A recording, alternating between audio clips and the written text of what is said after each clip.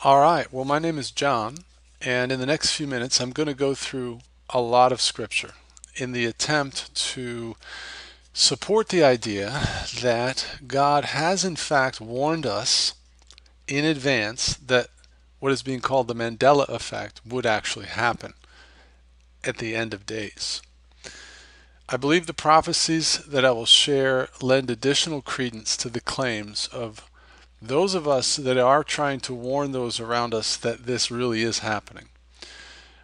This phenomenon is a great mystery, to say the least, and it is very polarizing because you have people claiming that the Bible is changing, which does not go over very well for obvious reasons. So, my goal is to keep the tone and the choice of words loving and civil in hopes that we could all try to keep open minds until enough open debate has taken place. Just remember Rhoda in the book of Acts. She came to the door when Peter had supernaturally been let out of prison. She ran back into the prayer meeting to the Christians who were praying for Peter to be supernaturally released, and when she let them know, they all told her she was crazy.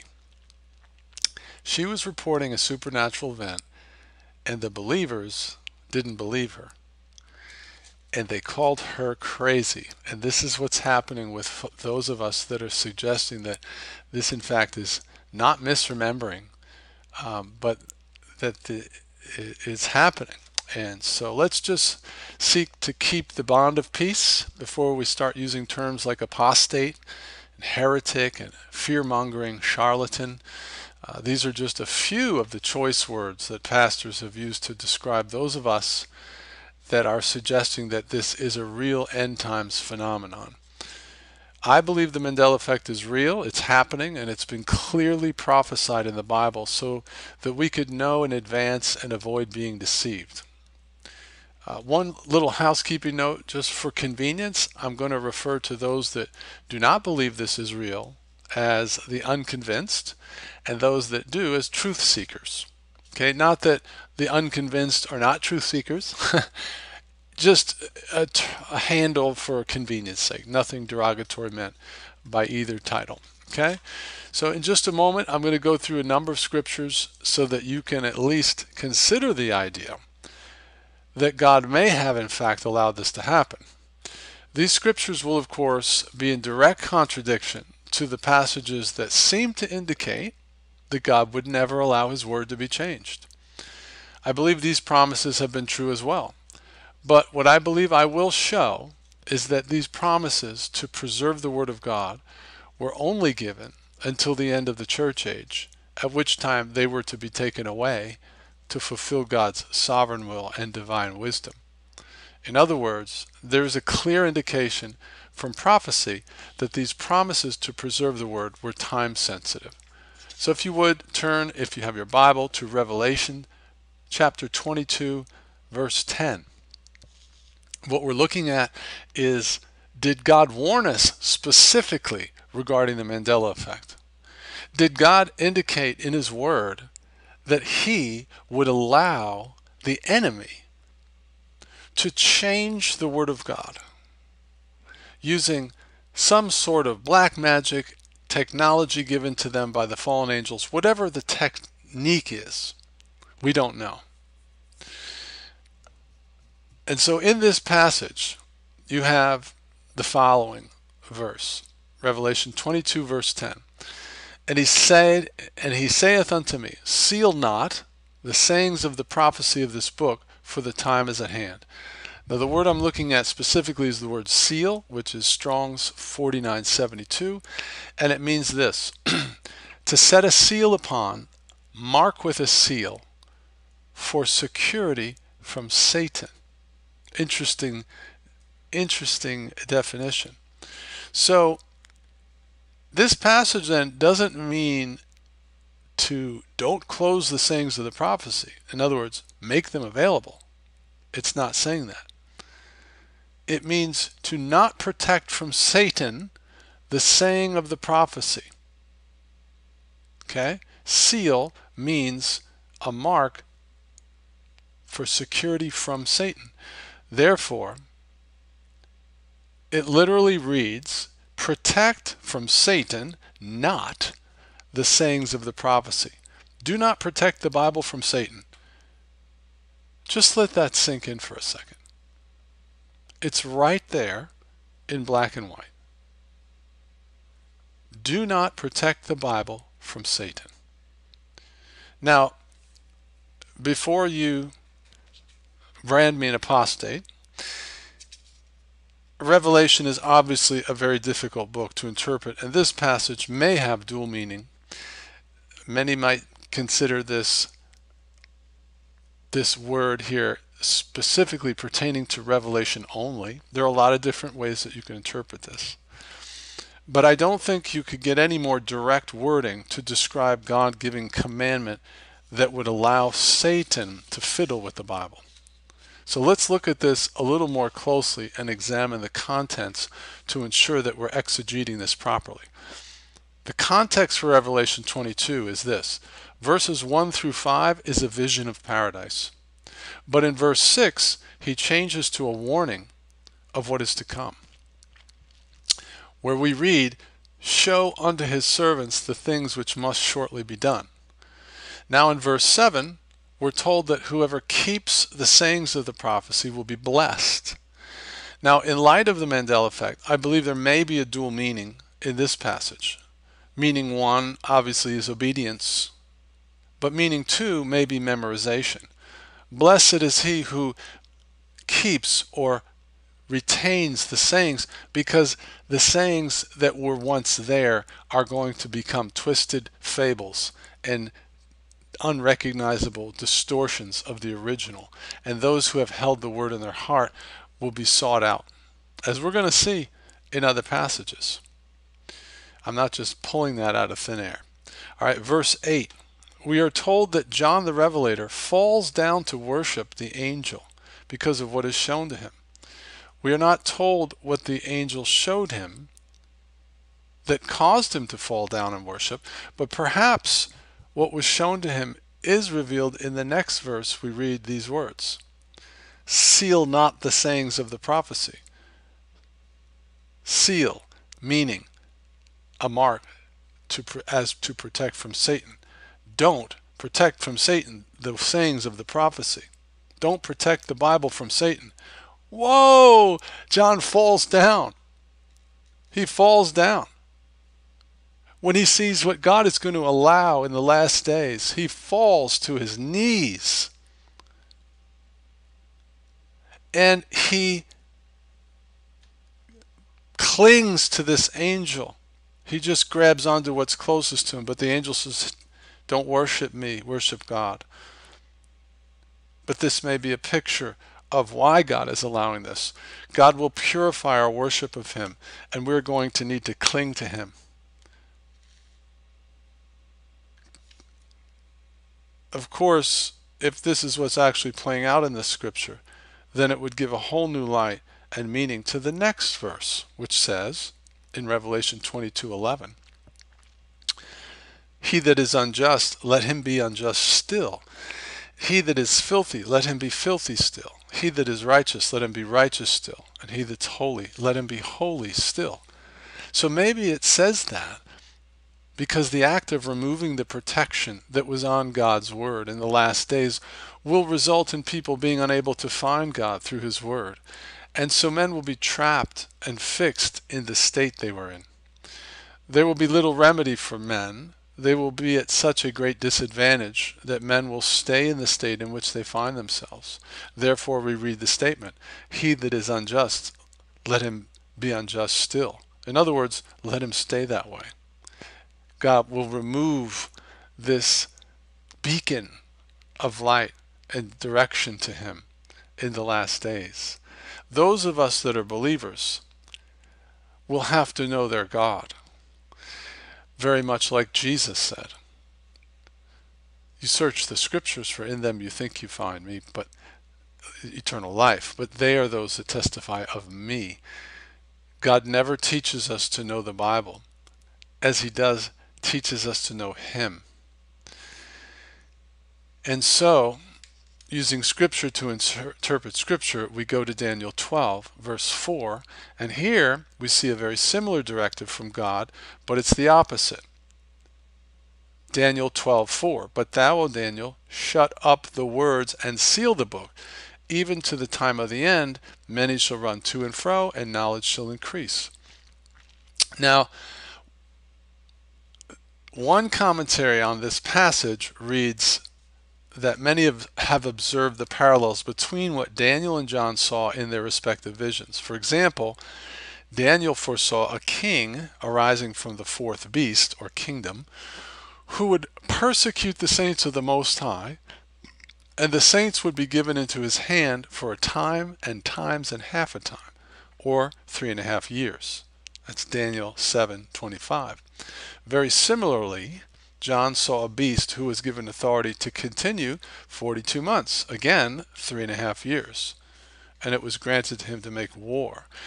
That's Revelation 13, verse 4. So, without a doubt, Daniel and John were granted visions of the same event, future to both of them. So if that's true, and Revelation 22 is speaking about the great end times event that includes the Bible being supernaturally altered, and would certainly bring a great falling away, are there any indications in Daniel 12 of the Mandela effect as well? So let's look at Daniel 12:7. Daniel 12, verse 7, we see the result of something the enemy does that will cause it to scatter the power of the holy people. Well, the Mandela effect would certainly have that effect. And I just ask you to have patience. I know that some might be thinking I'm reading a lot into the Scripture, but Revelation 22:10 is pretty compelling. It's pretty clear what that passage is saying. It's a matter of,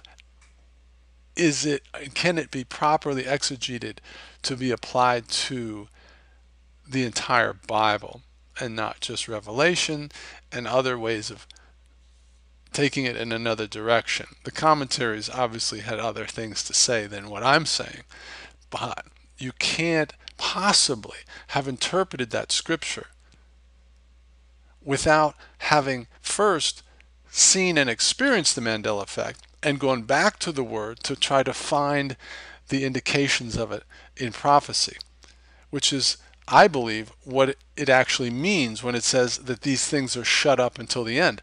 They're shut up because you couldn't possibly understand this passage, what it would be saying, until the event happened. And you're basically reverse engineering it, essentially. So the next thing that's significant about these two prophecies is that the words used in translated seal have a different meaning. So verse 9 of Daniel 12, he said, "Go thy way, Daniel, for the words are closed up and sealed." This is Strong's 2856. It means to lock up till the end of time. Or, I'm sorry, till the time of the end. So Daniel, we hear God saying, protect the word. It's essentially a behind-the-scenes look at God's promise to preserve his word. But notice it has a time limit, till the time of the end. It couldn't be any clearer. And when the fullness of time has come, what was seen in Revelation 22, verse 10 will happen. The protection will be lifted.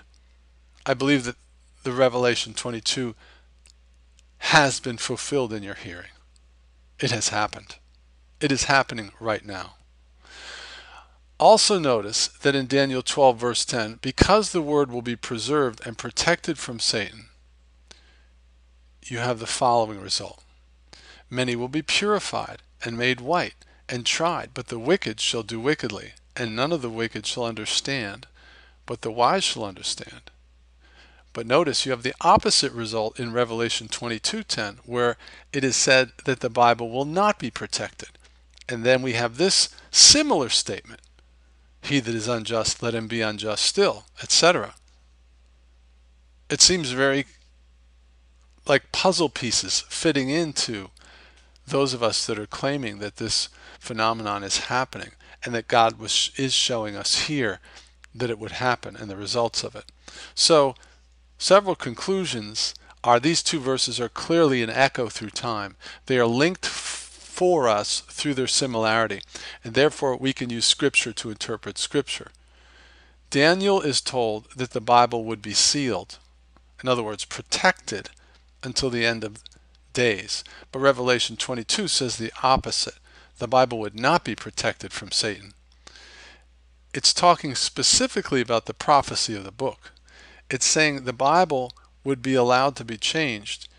Now, you may not agree with my interpretation, but if you have conceded that the Mandela effect is really happening, then you probably do agree with my interpretation. But let's look at another one, because I believe the next one is maybe even more compelling. All right, now this next passage of Scripture is a prophecy that seems to describe the Mandela effect. It's basically describing a famine of the Word of God in the land, and that people will search for the Word and not find it. It could definitely be clearly describing what the Mandela effect is like. So the question is it a future prophecy, or has it already been fulfilled in some past event? So we're talking, of course, about Amos chapter 8, verse 11. It reads, "Behold, the days come, saith the Lord God, that I will send a famine in the land, not a famine of bread, nor a thirst for water, but of hearing the words of the Lord." Verse 12, "And they shall wander from sea to sea, and from the north even to the east. They shall run to and fro to seek the word of the Lord, and shall not find it."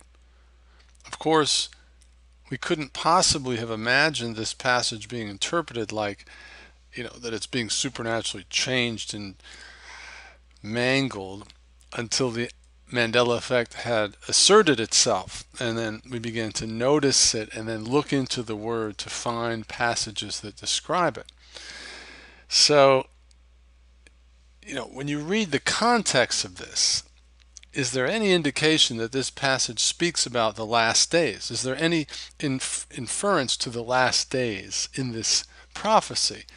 Because if there is, then it certainly could be applied to the Mandela effect and the claim that God did in fact warn us. Now, before I do show this proof text, it references the sun going down at noon, which I don't believe has happened yet.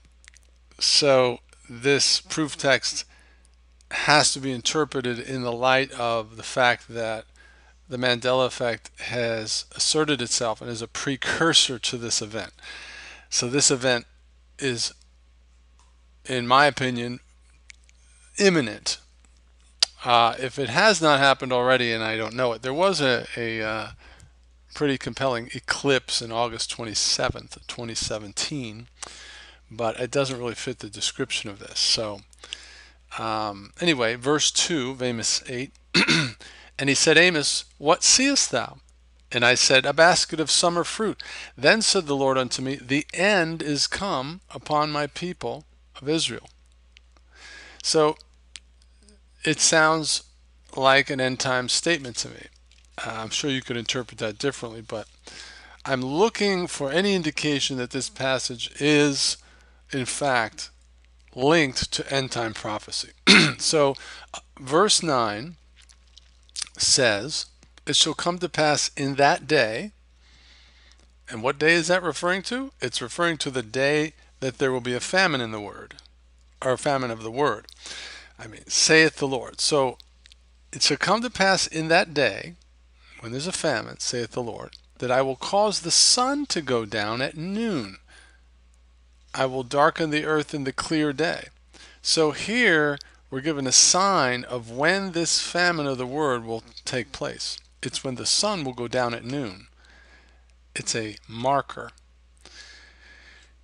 If you compare that statement to what we see in Revelation 8, verse 12, which I believe has not happened yet, because it's quite fantastic, it says this, "And the fourth angel sounded, and the third part of the sun was smitten, and the third part of the moon, and the third part of the stars, so as the third part of them was darkened." And now it says this, "And the day shone not for a third part of it." and the night likewise. So in Amos 8, verse 9, you have the sun going down at noon. Typically it doesn't do that. It goes down at 6 p.m. or whatever. But if you look at that, 12 noon is actually 1/3 of the day, right? From 8 a.m. to 8 p.m. 8, 9, 10, 11, 12. It's 4 hours. 1, 2, 3, 4, 5, 6, 7, 8. So noon will be 1/3 of the day. So Amos 8 says the sun will go down at noon, and Daniel says it was shown not for a third part. So again, these prophets are talking about the same event. This prediction is the sign in the sky, clearly tying Amos' prophecy to an end times event. And what is that event that is not yet happened? According to that interpretation, it would be this event. Behold, the days come, saith the Lord God, that I will send a famine in the land, not a famine of bread, nor a thirst for water, but of hearing the words of the Lord. And they shall wander from sea to sea, and from the north even to the east. They shall run to and fro to seek the word of the Lord, and shall not find it. So, again, without having the Mandela effect in our thoughts, this could be interpreted many other ways. But now that this has asserted itself, we see this as a very clear prophecy of this event. So Amos has a prophecy about a worldwide famine of the word. He then timestamps it with a celestial bookmark. In other words, this famine will happen the same time that the sign I'm giving you in the sky happens. It'll come to pass in that day. So as I mentioned, I don't believe that this sign has happened yet. And I believe that what we're seeing is just the early stages of the Mandela effect. And as it continues to go forward and things get more and more bizarre, then we will have the sign and it'll be a confirmation. Very specific detail is given to describe the event, and then we are given the same detail in Revelation 8. It's the same event, which means we have a proof text that the Amos prophecy is an end times prophecy. Additionally, this passage in Amos uses a similar phrase as Daniel 12, which is clearly an end times prophecy, where it says, many shall run to and fro, and knowledge will be increased. And Amos 8:12 says, they shall run to and fro. So far, up till now, we have two end times prophecies foretelling the Mandela effect. The first clearly indicates that God will allow the word to be changed. That was Revelation 22:10. And the second describes a time when the word will not be able to be found anywhere in this earth, or at least not in any recognizable form. But there is more. The next passage of Scripture seems to be describing something that is hard to know for sure what he's talking about, but it says this. This is Daniel chapter 7, verse 25. And he shall speak great words against the Most High, and shall wear out the saints of the Most High, and think to change times and laws, and they shall be given into his hand until a time and times and the dividing of time. Now, the commentaries are all pretty much the same, and as you might expect, they have a fairly naturalistic explanation. They render this to alter the forms and constitutions of kingdoms and the customs and usages of them, yea, to set up and pull down kings at pleasure, or to change the use of times and seasons by setting apart days as holy for canonized saints, appointing such days in a week, such seasons in the year, for abstinence from meats, and even to change the laws of God and man by dispensing with both and making new ones of his own. So commentaries were pointing to the Catholic Church dogma and the controls of the Catholic Church. But if you take Daniel 2:21 into consideration, you have Daniel using a similar phrase that refers to the greatness of God in God's awesome ability to create and control the natural elements. It says this, Daniel 2, verse 21. Then was the secret revealed unto Daniel in a night vision. Then Daniel blessed the God of heaven. Verse 20, Daniel answered and said, Blessed be the name of God forever and ever, for wisdom and might are his. Verse 21, now this is speaking about who God is. And he changes the times and the seasons. He removes kings and sets up kings. He gives wisdom unto the wise and knowledge to them who know understanding. So when he says he changes the times and seasons, he's talking about God causing the summer, winter, fall processes, something that's outside of anyone's control except God. Therefore, it's not unreasonable to suggest that Daniel is drawing from this word picture that he used previously here in verse 2 to try to explain. He's trying to explain the mad scientist type of activity that the enemy will be involved with in the last days. He's saying in Daniel 7 that the enemy will seek to try to be like God and try to change nature itself. But here's something very interesting. Daniel chapter 2:21, the word translated season is the word zaman. However, in Daniel 7, a different word is used. Strong's 1882 has been translated law 11 times and decree 3 times. So in the Hebrew Chaldee lexicon, the word actually means the law of God. So guess what? We have yet another end times prophecy, clearly saying in no uncertain terms, there is no ambiguity here whatsoever. God is telling you in advance that in fact the enemy would seek to change God's word, the Bible. In this passage insinuates a supernatural method, that he will have the ability to alter space and time and the laws of physics to accomplish this.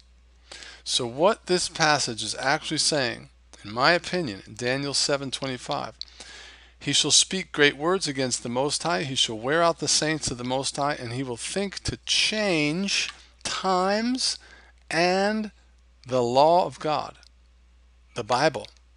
That's the Hebrew Chaldee lexicon definition of the word that's translated laws, times and laws. It's the law of God. And this beast, Antichrist, is going to think or seek to change the law of God.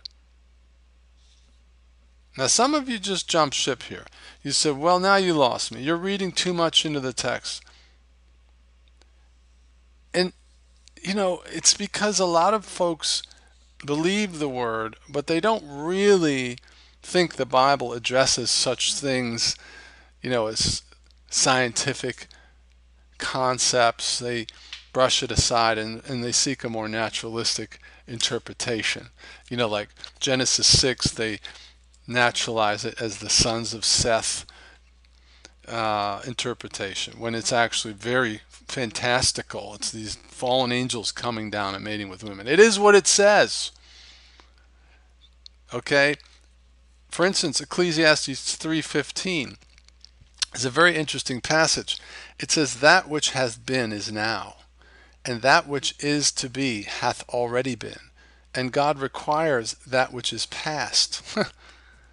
Now, there's some heavy words there, and you may have a more practical life lesson kind of interpretation of this, but the Bible does address science concepts more than most people know. However you may interpret this, I believe God is revealing to us some advanced concepts of time and the laws of physics here. My point is, it's important for us to consider that there are many times that we do not understand about the construct of the place we were placed into. We don't really understand how this place we live works.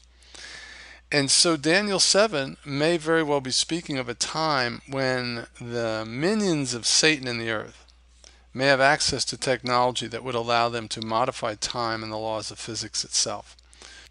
Right, so there really are people that knowingly work for the devil right now in positions of power in the world that have admitted to bringing this to the world. These people are described in Revelation 16, verse 14. For they are the spirits of devils working miracles, which go forth unto the kings of the earth and of the whole world, to gather them to the battle of the great day. So this is describing demon-possessed world leaders working miracles. We over-spiritualize the end days. It's actually happening with real people using real technology and real black magic and whatever how they're doing it. These things are real and they're actually happening. Okay? But we do take comfort in Daniel that it says he will think to change times and laws.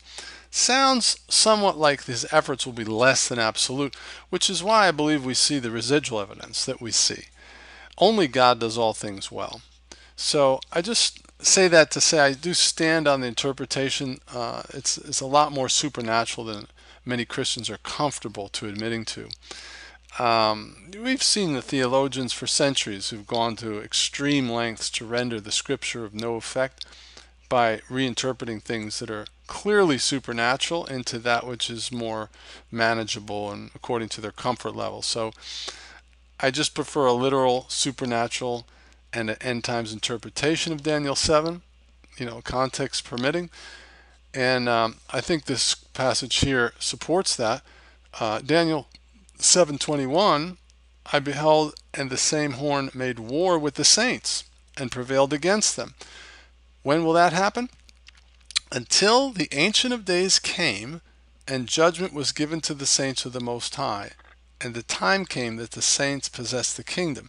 Well, that seems to indicate here that this power to prevail against the saints appears to happen in the end days, because it isn't going to happen until what's described in verse 22, which is until the Ancient of Days came. So the context of verse 25, one of my proof texts, is a future event. Some have suggested that times refers to a calendar, but that seems to be hard to bring that interpretation, because why would changing the calendar wear out the saints or allow them to be prevailed against? And also, it just doesn't say that, because the word time is the word zaman, which is a masculine noun meaning time.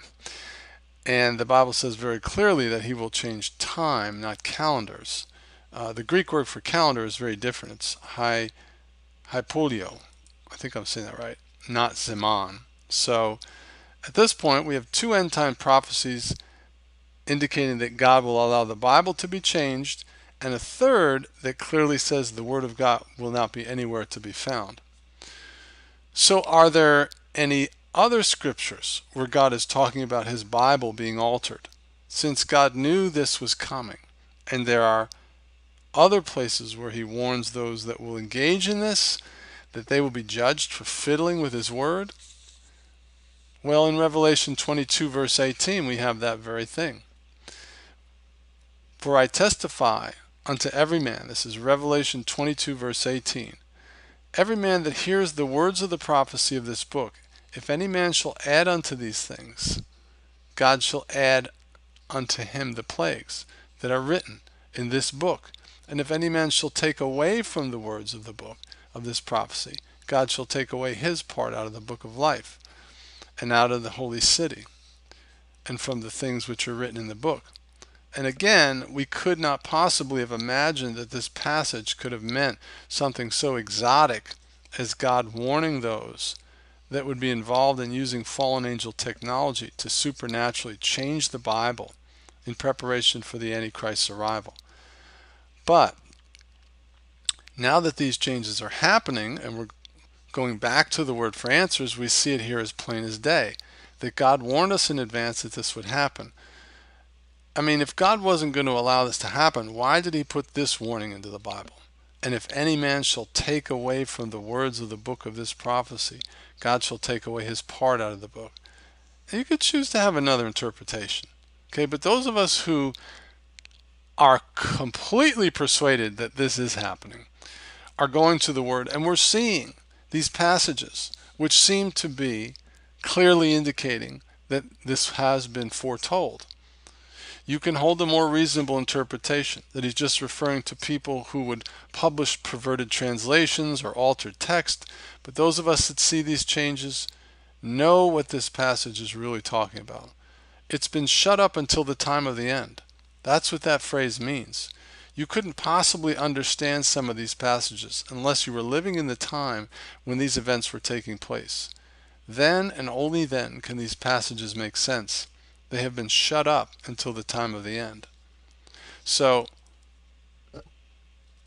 having addressed the first and main argument of believers that God would not allow his word to be changed, I would like to address the second most common argument, that the Mandela Effect is too impossible and too fantastic to believe. The devil does not have that kind of power. This is impossible. This is ridiculous. These are the claims of believers of the Bible, by the way. Do I need to remind you of the things that you believe? Dear soul, the crazy... think of what atheists think of you. They think you're nuts because you believe the Bible.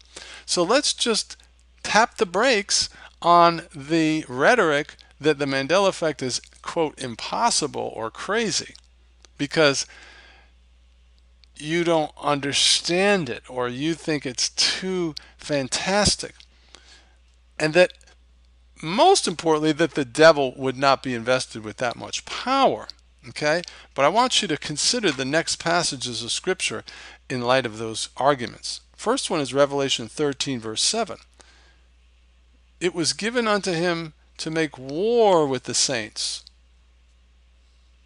Make war with the saints. It was given unto him to fiddle with the Bible. Now, it doesn't say that. But it does say that the devil is given permission here to make war. So you have to consider the weight of what God is saying. Is he's giving free rein to this enemy to come at us with who knows what and overcome them. And power was given him over all kindreds and tongues and nations. Talking about the enemy. Now 2 Thessalonians is even more powerful. 2 Thessalonians 2:3 says, "Let no one deceive you by any means, for that day shall not come except there come a falling away first, and the man of sin be revealed, and the son of perdition." Now verse 9 says this, "Even him whose coming is after the working of Satan with all power and signs and lying wonders, and with all deceivableness of unrighteousness in them that perish, because they receive not the love of the truth that they might be saved." So, when I read that, I said, what? Wait a minute. All power. In my theology, in my understanding of only God has all power. Yet, what we read here is the Holy Spirit inspires Paul to write this passage using hyperbole. He's trying to paint a picture of the enemy's capabilities that are so fantastic that the Holy Spirit allows Paul to use the term all power in relation to the enemy. It's an incredible doctrinal statement. Even him who coming is after the working of Satan with all power and signs and lying wonders. He's trying to let us know that what the enemy will be able to do at the end days will seem godlike. It'll seem like only God could do it. But it will not be God. And men can acquire great power from the devil and do things that are unimaginable to most people. In Acts 8, verse 9, there was a certain man called Simon, which before time in the same city used sorcery and bewitched people of Samaria, giving out that himself was some great one, to whom they all gave heed from the least to the greatest, saying, "This man is the great power of God." This guy was not pulling a rabbit out of his hat. He had some moves. And then, of course, you had Exodus 7, and this is probably the most powerful, I don't want to use that term, but the most relevant example of the devil's ability to do things that we don't have any clue how he does. Okay, but when Pharaoh called the wise men, the sorcerers, and his magicians of Egypt, and they also did the same thing by their occult practices. So this is not sleight of hand. You cannot twist the scripture to suggest that this was just sleight of hand, that this didn't actually happen. It's clear the Bible says that they did this by their occult practices. For they cast down every man his rod, and they became serpents. But Aaron's rod swallowed up their rods. Okay, Aaron's snake ate their snake, but they still did it. They were able to change wood into a complex organism. Now, if you can't explain how Pharaoh's magicians turned wood into a complex organism, then how do you know that the Mandela Effect is not real? See, we know from Genesis 6 that the fallen angels came down and interacted with humans so directly that they had children. But the book of Enoch gives us the backstory on Genesis 6 and tells us that they exchanged technology for continued access. So why couldn't we now be at a place where they can change more than just staffs to stakes? If your enemy had the technology to change history going back to the beginning of time, what might you say about someone with that kind of a power? How about Revelation 13:4? And they worshiped the dragon, which gave power to the beast, and they worshiped the beast, saying, Who is like unto the beast, and who is able to make war with him? I mean, if I can essentially change history, how are you going to deal with that? Who can make war with that? You might say this about someone that is able to calculate and program the superposition of any object at the molecular level, at the quantum level, using D-wave computers, for instance, and the CERN particle collider to zap the Higgs boson field and tear the veil, as the Bible says. Because of quantum entanglement, they would then be able to reconstitute it however they please using the computing power of the D-wave computer, which was touted to be equal to 7 billion minds, and that was several years ago. It's exponentially more now. It was suggested that these computers will have godlike intelligence. They'll basically be doing alchemy on a global scale. So now I know that some believers are getting mad at me right now because I seem to be glorifying the devil. And, you know, I love what Reinhard Bonnke says. He says, the devil's just a kitty cat with a microphone. I get it. He's a defeated foe. His days are numbered. He's under our feet. But we should not underestimate God's willingness to allow free will to run wild without intervening directly. Revelation 12:7 says there was a war in heaven. Michael and his angels fought against the dragon, and the dragon fought and his angels. Apparently, from this passage, fallen angels don't seem to be powerless, defanged pushovers. So my goal here is just to illustrate that the enemy will be able to do things in the last days that will seem so fantastical that the Holy Spirit inspired Paul to use hyperbole and use the term all power to describe the enemy's ability. And how will he get Christians to worship the first beast if they have the Bible in its present form? See, it says that in Revelation 13. He exercises all the power of the first beast before him, and causes the earth and them which dwell therein to worship the first beast. Keep in mind, if he just confiscates the Bible, that wouldn't do it. He needs them to worship him willingly.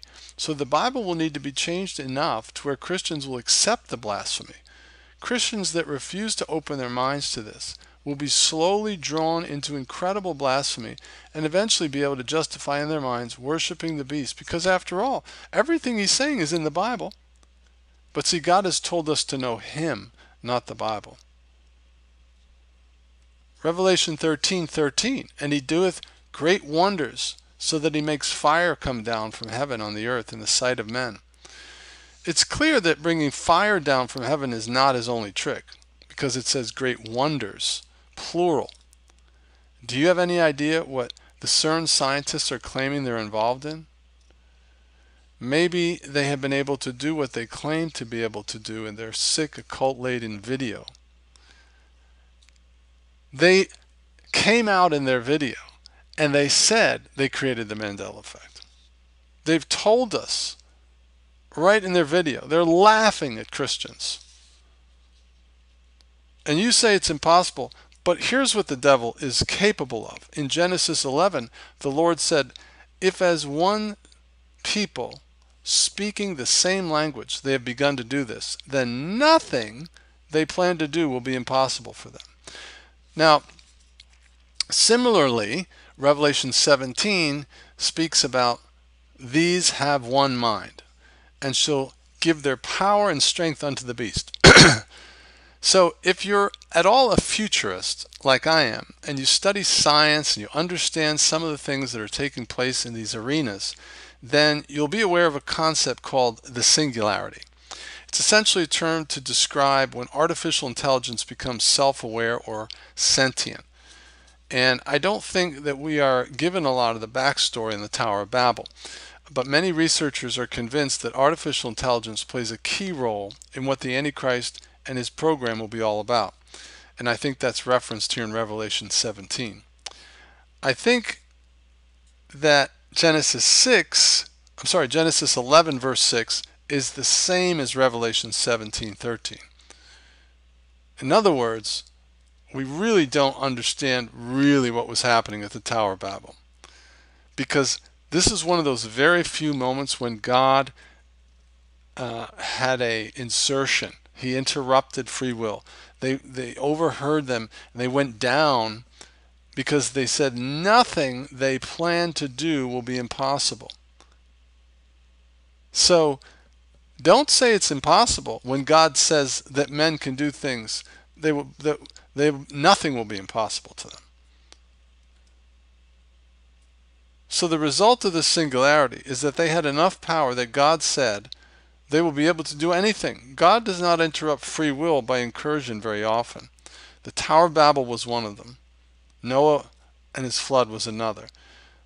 This was more than a bunch of naive pagan primitives trying to build a big tall building so high that they could go all the way to God. You need to think more like what you read in Revelation 9 when you think about the Tower of Babel. It says this, and the fifth angel sounded, and I saw a star fall from heaven and unto the earth, and to him was given the key of the bottomless pit. The key to the bottomless pit. It's a dimensional opening. I don't think anybody would struggle with that interpretation.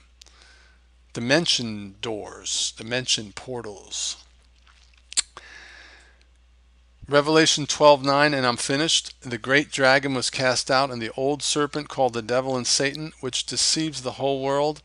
How's he going to be able to do that if the Bible is still in its present condition? I hope this has helped, and I really do look forward to your feedback and your comments. If I'm wrong, I want to know it. And I would like to invite you to respond to me at the email there, and